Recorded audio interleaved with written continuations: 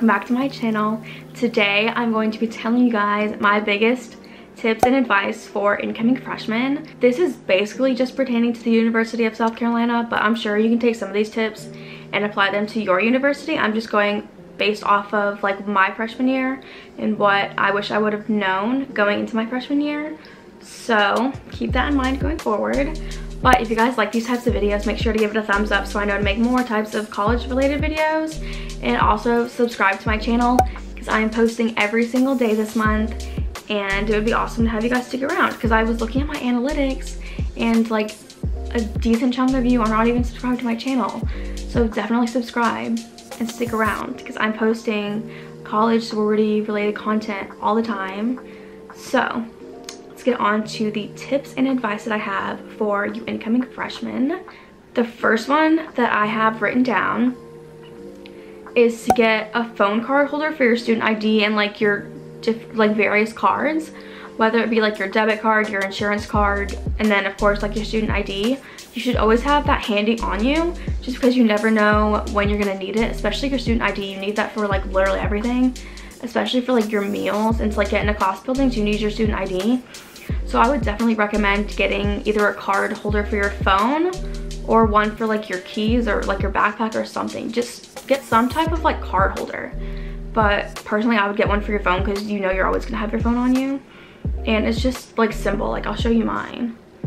See, it's from Amazon. I think it was like $7. Next, this is a big one. If you're living in a dorm that has like an actual like key that you have to turn to get into your dorm room. So tie your dorm key around your wrist with a hair tie so you don't lose your dorm key and you don't have to carry around like 12 other keys with it. It's just on your wrist and it's super easy, especially if you're going out. That was what I did my freshman year. Whenever like we would go out to dinner or whatever, I would just always have it on my wrist. My next tip is to get a planner so that you can put all of your syllabus dates in it, all of your class assignments, so you can keep yourself accountable. Because I know that like I always forget stuff.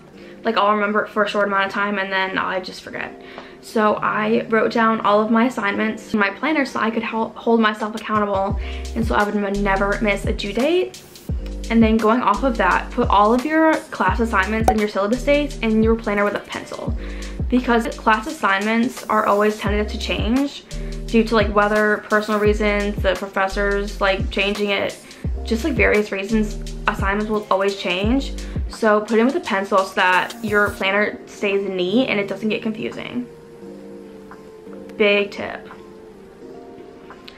The next tip that I have is to join GroupMe's for all of your classes.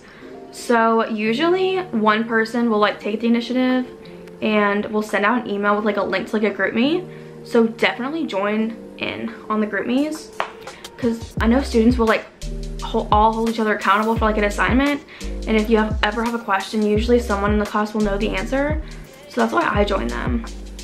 Or like if you have a question on like a homework assignment, everyone in the GroupMe is like really helpful. So I would just recommend joining all the GroupMe's, and if no one has sent one for your class yet, take the initiative and create one and send it to everyone on like your class email list because it's really helpful. The next tip that I have is to download Coursical for registering for classes. So basically Coursical is an app that tells you when a class is available or not. You'll just like put in your university and your class, what class it is and like class number and like the class section, and then it'll tell you whether it's available or not. It's really good to have when registering because at the University of South Carolina, registration is just a nightmare. You will find that out the hard way. Going off of registering for classes, my next tip would be to use Rate My Professor when picking classes. Rate My Professor was so controversial. When I first went to college, I was like, I don't know whether to trust it or not. Found out by actually trusting it that it is the most useful tool with college because people on there will tell you if the professor's hard or not, if you have to attend a class or not, what to expect like with the assignments, if it's a harsh grader or not, stuff like that. So definitely look up each professor on Rate My Professor, and if they have like above a 3 in their rating, you're good to go. And it also tells you like the level of difficulty out of 1 to 5. So if it's like between 1 to 3, you would take the class. If it's like 3 and above, probably wouldn't take it. Also, another tip that I have, that Blackboard and Quizlet will be your best friends. So Blackboard obviously is going to be your best friend because that's where all your assignments are. So you're going to have to get familiar with Blackboard and use that because that's where you're turning in all your assignments, like where all your lecture notes will be posted and stuff like that. So definitely get familiar with Blackboard.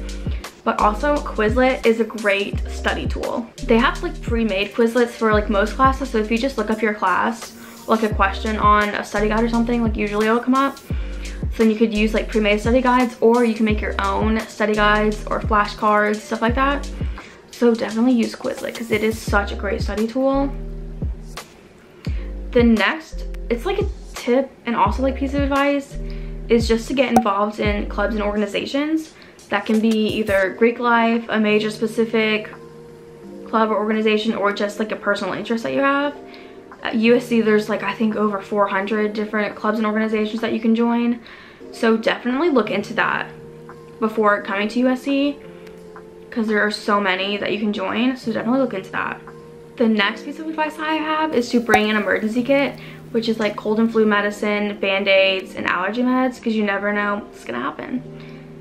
And my last and final tip is to bring shoes that you don't care about, especially within the frat lots and the bars because they're both disgusting. So just bring shoes that are cheap and you don't care about getting ruined, for bars and frat lots specifically, but also just like day-to-day life. Just bring cheap clothes because it's college. So thank you guys so much for watching this video. If you enjoyed it, give it a thumbs up and subscribe for more because I'm posting every single day. Yeah, bye guys.